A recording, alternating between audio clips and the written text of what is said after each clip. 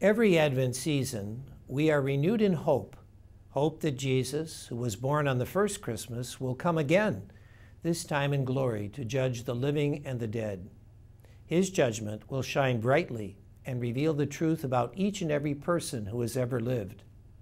It is a divine light of both mercy and justice, and we distort what God has revealed if we emphasize only one of these two realities.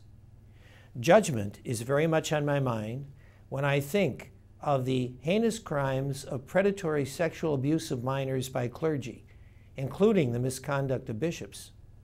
Much attention has rightly been given to recent events connected with our United States Conference of Catholic Bishops meeting in Baltimore, and I want to share with you some of my thoughts about this matter. First of all, it's very important for me to repeat that when it comes to priests, deacons, and any other person working in the Archdiocese, we have had strict and comprehensive policies and procedures of accountability in place since 2002.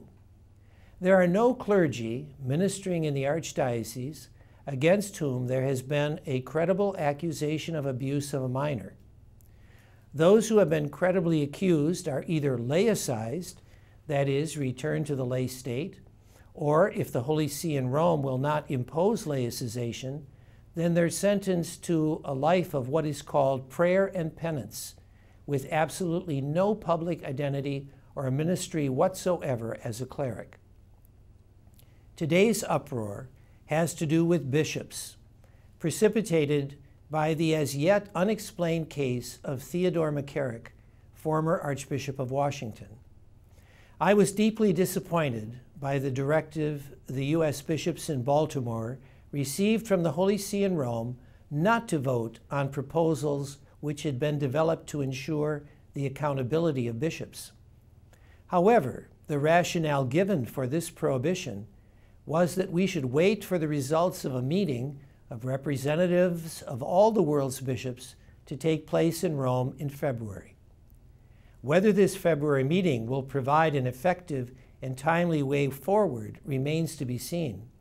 But I want to assure you that I fully support what the leadership of our U.S. Conference of Bishops has said, that, quote, "We are committed to taking the strongest possible actions at the earliest possible moment," end quote, and that we will continue to develop the proposals that were to have been discussed in November.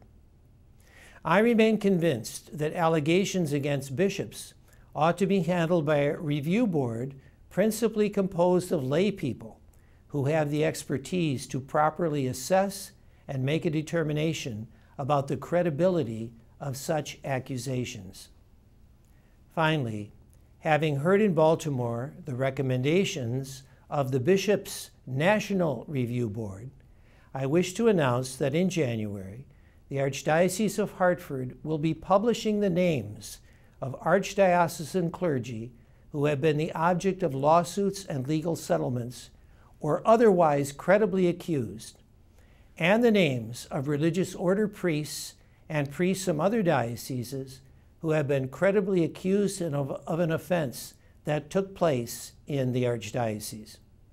The Archdiocese will also contract for a further independent review of all our clergy files to identify any additional names from the present going back to 1953, the year in which the Archdiocese of Hartford as such was established.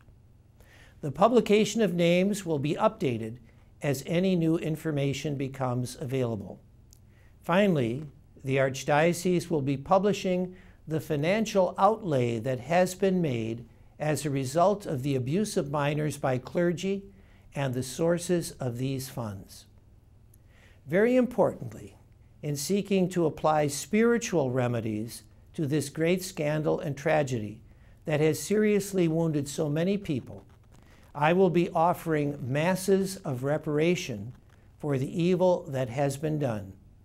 3 masses are envisioned to be celebrated in different churches in early 2019.